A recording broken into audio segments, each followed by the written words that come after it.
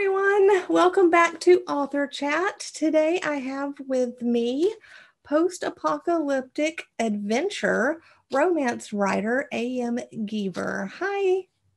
Hi, how are you today? Great. Thanks so much for joining me today. Oh, no, thank you. I really appreciate getting to do this today. Now you have out two books in your Undead Age series, Love in an Undead Age, Damage in an Undead Age, and now you have a third book coming out May 25th, Reckoning in an Undead Age. And also the prequel novella is available. And Yeah, you guys want to tell us a bit about your novels or series? sure, sure, absolutely. I write post-apocalyptic fiction, and basically, I really like zombies, and when I was trying to figure out what to write, zombies came up, and it was like, oh, that's the thing. So in my book, it's a little different than a lot of zombie novels or my series because it's set 10 years after all of this has happened, after the fall of civilization as we know it. So so I was able to look at what would it look like now and versus back when people are just trying to like get through and survive day to day. So in my series, the main character is this post-apocalyptic urban farmer, and she lives in California in an area where there's basically a Cold War going on. There's a faction that has a vaccine, and but they don't share it because they use it to keep people under their thumb. And there's another faction, which she's aligned with, who are trying to steal it. So basically, so the overall perspective is that it's kind of like a heist. She gets drawn into this plot to steal the vaccine. At the same time, a former Flame comes back into town. He is also part of this scenario. And and she's got a lot of baggage, having lived through the end of the world.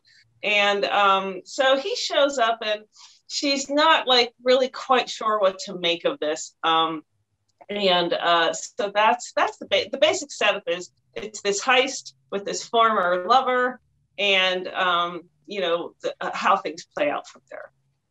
And the vaccine they're after, what is that for? What is it? It's for, well, in these books, the zombie turning into a zombie is caused by a virus. So there's a vaccine you can take before anything happens to you, and kind of like the flu. And then if you get bit by a zombie, you can't turn into one. Just like if the flu germ comes along or virus comes along, it can't get you sick. And then there's a second one, which is works after you've been bitten if you get it within a particular time frame, but you have to take it every day.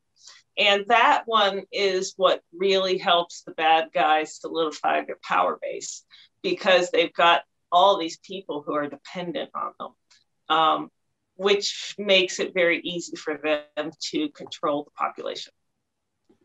Okay. And so they've already defeated the zombies, or they still have No, a there's still very many zombies around in the world, because the survival rate of humanity, in my book, it's probably around 5%. So there's billions of zombies in the world, and there's just little pockets of civilization that have managed to hang on, these small enclaves. So okay, so they're like fortified against zombie and have zombie attacks and stuff. And yeah, exactly. And always trying to be vigilant to make sure that like no one who's infected would get inside a secure area, because then that would undermine the whole point of having a safe area.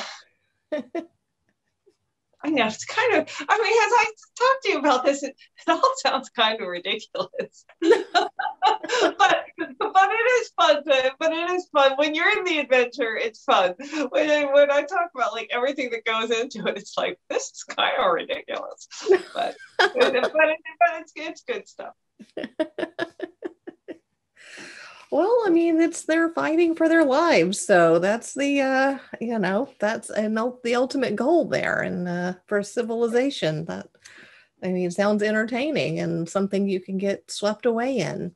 Well, and that's what I like about post-apocalyptic fiction. I don't really particularly, it's not the event itself as much as how do people survive it and what happens after, because there are so many possibilities for how things can shake out. And it's going to be different in every place because you'll have some of the circumstances of your survival are going to be unique. So like I've read post-apocalyptic fiction that includes supernatural events that make electricity not work. There's EMP post-apocalyptic fiction. There's nuclear war. I mean, like you name it, somebody has thought of it.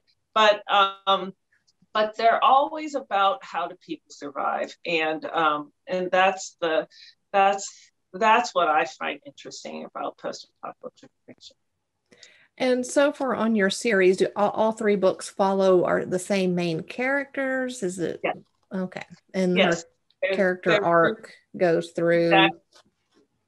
Yeah. So, trying to, have the characters begin in one place but end up in another, which is, hopefully a good transformative story, though, sometimes people don't transform in good ways. So, you have to decide which way you want to take it. I tend to be more of a life-affirming transformation kind of writer. And is the third one is that wrapping up your series there? That is wrapping up this trilogy of this particular set of characters. I have a second trilogy set in the same Undead Age world, but this one's going to be in a different place with a different set of characters at a different points in time. It's going to happen earlier in time. So I've got that planned. I actually have to sit down and really outline it instead of the in my head outline, which I'm sure you're familiar with. Very much so. It's great, but you can't count on remembering it. Right. And so, what drew you to the genre of post zombies and a post-apocalyptic worlds? And probably growing up with so many older brothers and sisters is really what did it. Not because like we had a Lord of the Flies, childhood or anything like that, but because I'm the second youngest of 9 kids, and my oldest brother is 12 years older than me. So when I was a kid, I got exposed to like a lot of things earlier than some of my friends, certainly in terms of music, like I heard about punk rock when I was 8 years old because my brother brought it back from college, and we all thought it was terrible, but like, so like stuff my friends were discovering 10 years later, I would, in terms of popular culture. But one of the things that was always really popular in my family were ghost stories and scary movies. So my brothers used to stay up on the weekends and watch these it was like a TV show called Chiller Theater. It was one of those like on local late at night, they would show you like Dracula and, Curse of the Mummy and, all these like 50s science fiction invader movies and whatnot. And I wasn't allowed because I was too young to watch these. So what happened is when I got to a certain point, I would sneak down and watch it with them, So my mother thought I'd gone to bed, and I would sneak down and it was great. It was terrifying, and I'd have nightmares, but I would keep doing it. Just a great love of being scared, of these safe thrills, as it were. And then in terms of zombies, Pittsburgh is where George Romero filmed a lot of his films, and he's the godfather of the modern zombie genre. I mean, like, he really completely reinvented it, because up to that point, zombies had been associated with the whole voodoo Caribbean tradition. So, you know, that they were not what they are now. So, you know, there was this outsized George Romero influence in the area, you know, and my brothers were like totally into his movies, which again, I was not allowed to go to the theater to see. I didn't see them till many years. My mother was absolutely right about that, by the way. I was too young, but so that's pretty much what drew me into it. You know, early conditioning, and you know, my brain getting wired in that way to really like these scary tales of survival. And you said you add in some romantic elements to your story. So how do you balance in the romance with, you know, the post-apocalyptic world there? Well, you know, the reason I do that is, well, first off, I love a good love story, you know, and I think a lot of, excuse me, a lot of the stories I like, whether they're, you know, considered a romance or not, they often have a love story in them. Mm-hmm. And I don't lose interest if I'm reading a book that doesn't have some kind of love story in it, but they're definitely more compelling to me when the characters, when there is some kind of love interest, you know, whether it's, you know, one that turns out well or is unrequited, it still makes it interesting. And I think, you know, when the world has ended and you're just scrabbling to survive, you really need something to live for. It's got to be more than just everyday survival. So, you know, and love is the most compelling emotion and motivator that there is. So, you know, that is like writ large. That's why. As far as fitting it into the story, it's very easy, you know, because you're just writing about people. You know, you're just writing about people, and they have the same motivations and the same desires and wants and needs that you would have, whether you were in that situation or you're, you know, living your life in the suburbs, or, you know, you're a young professional out in the city, you know, for the first time. You know, people still have the same emotional motivations and desires and needs. So, you know, so yeah, they might be killing zombies while they're falling in love with someone. So, you know, and that's going to be very different than, you know, learning to ski while you're falling in love with someone. One thing I should say is that my books they do have a love story in them, but they're not romance driven. You know, the romance does not drive the story. That's why I always like to emphasize the adventure part, because if readers are looking for, and I've actually gotten reviews, which is fair, you know, it's like, where's the romance, you know? And it's like, well, it's a love story. It's not necessarily a romance. And that's a important distinction. You know, so they're not romance driven, but there is romance in them, you know, but they're definitely a more, because of the demand of the genre, they really are more plot driven in terms of adventure and survival. Right. Yeah, you have to be careful. You can't call it a romance if it doesn't meet those specific things there, because people will get upset. Exactly. So, you know, and yeah, you know, had I been thinking about that when I chose a title, I might have chosen something different, but but I wasn't. So we are where we are. That is true. All right. This is a choice question here. Do you feel like it's most important to have A, strong characters, B, mind-blowing plot twists, or C, an epic setting? Characters. I think it's important to have strong characters, because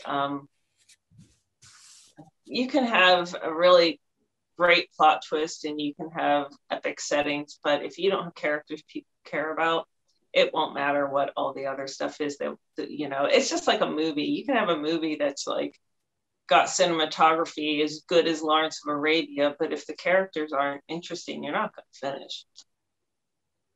That's true. I agree. Like that. Do you have any tips for writers on creating a post-apocalyptic setting?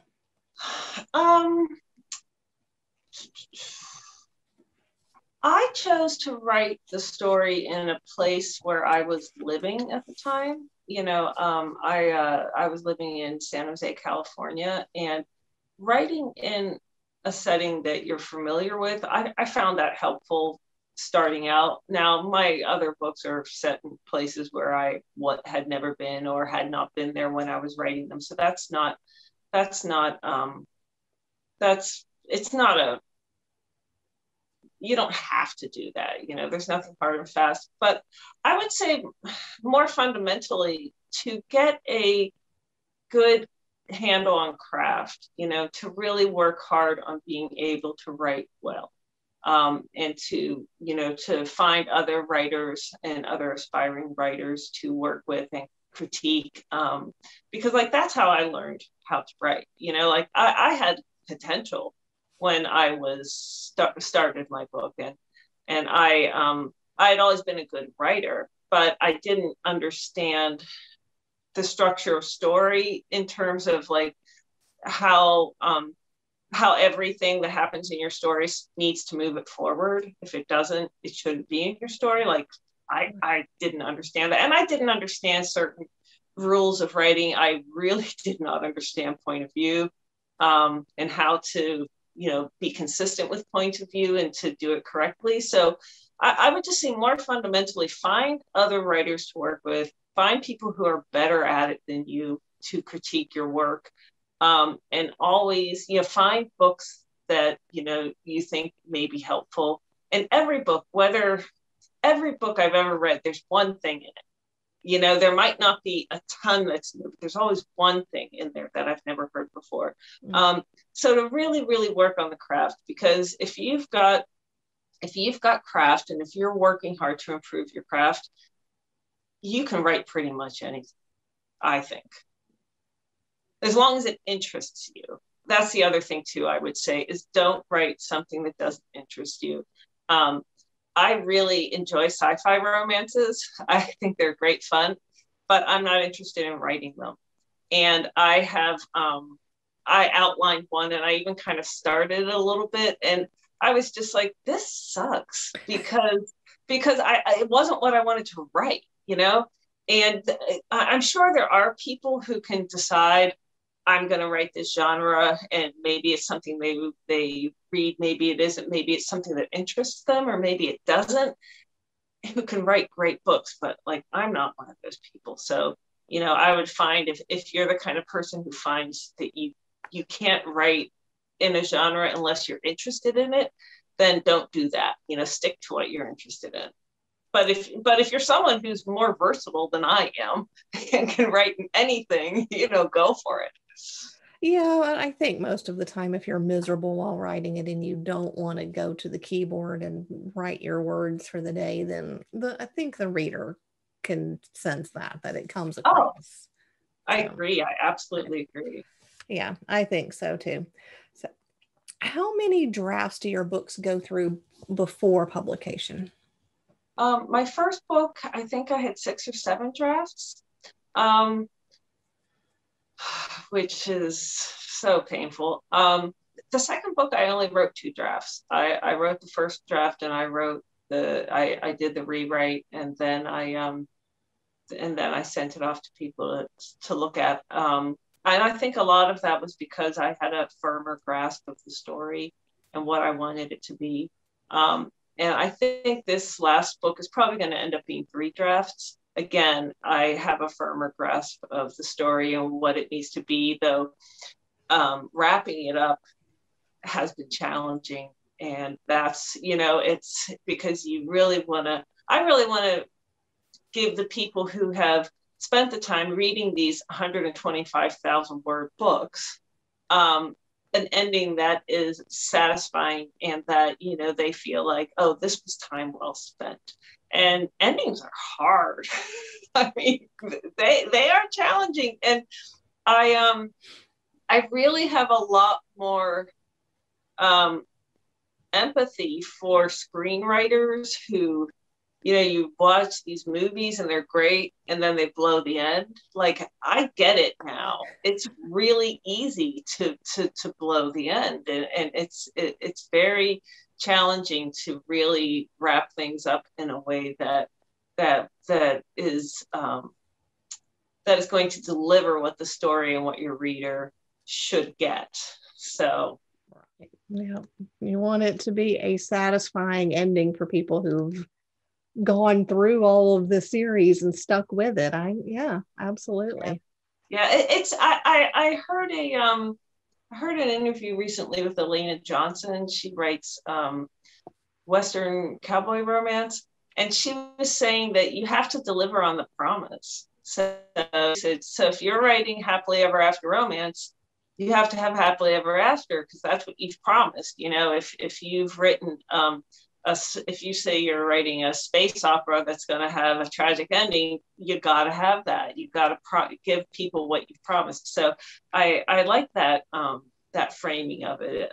That writing something for people is a promise that you have to deliver. I agree. Do you use beta readers or critique partners? I kind of use both, but I do it at the end. I don't get critiqued as I write anymore. I had a really great writing group when I first started writing, and but I wasn't trying to stick to a schedule. So I used to get a lot more input while the writing process was going on. But since I started really devoting my time to writing and wanting to get these books out, like, I just am writing too fast, too much, to be participating in the group fairly. Like, I'd be asking them to do so much more for me versus what I could do for them. And what the agreement in the group is. So I do use beta readers. I kind of have my first and second round of beta readers, because my first round of beta readers tend to be other writers and within the genre, and I ask them to take a look, and then once I've got that cleaned up and have considered their suggestions and taken them or not, then I will send it out to beta readers who are readers versus writers. So boy, they have some really good suggestions sometimes, and they really point things out. They were like, this was confusing. It's like, I need to fix that. So how do you get the creativity flowing? Maybe when you sit down and maybe you're not quite feeling it. Sometimes it's just a slog, and you have to accept that it's just a slog. But I find that the more I write, the more ideas I have, the more it flows, and I think that's because, the brain is always working on it, even when you aren't actively thinking about it. But, just forcing yourself to sit down and write it, eventually, even if it's not like the whole time you're writing, even if it's just like you've 15-minute interval in there where it really feels like you're firing on all cylinders, you'll at least get that. Though I find, the more you do it, the more you have that. But it really is, it really requires a lot of discipline. You can't sit around waiting for the muse, because the muse is very flaky. Right. But if you sit down and you write every day, she really shows up. She knows you're expecting her. That's right. That's right. So what's next for you after you release this next the book in May? What's next? Well, I've also got audiobooks for this particular series coming out at the same time. So I'm really excited about that, and really hope people like them. So we'll see. And then, I'll be writing this. I've actually got 2 trilogy ideas, and I'm going to try working on them in tandem. I've got this second zombie apocalypse series, but then I'm also going to write a YA dystopian also post-apocalyptic dystopian story, but it's going to be, it won't be zombies or anything. It's about a young man who's going to be kind of caught up in this basically a plague, and trying to figure out how to survive in that. And so I'm going to try to write both of those at the same time. We'll see, like try 1 week working on the one and 1 week working on the other, and that I may stick with it, or I may, just, set one aside and work on the work on one or the other. But that's the plan. We'll see. Plans don't always pan out the way I think they're going to. Where can readers find out more about you and your books? Well, I have a website, www.amgeever, that's Geeber, .com. I'm also on Facebook, AM Geever Author, and I have a reader group, AM Geever's Zombie Apocalypse Bunker. Though that I'm kind of hit or miss about that, unfortunately. I'm also I'm much better on my author page. And then I'm on Instagram as well, AM Geever there as well. I have Twitter, but I don't really do much on Twitter, and I try to avoid it because it's like a time sink rabbit hole. I will have all of AM's links down in the description, so check that out and grab her Apocalypse novels. And thank you so much, AM, for joining me today. Thank you. I really appreciate it.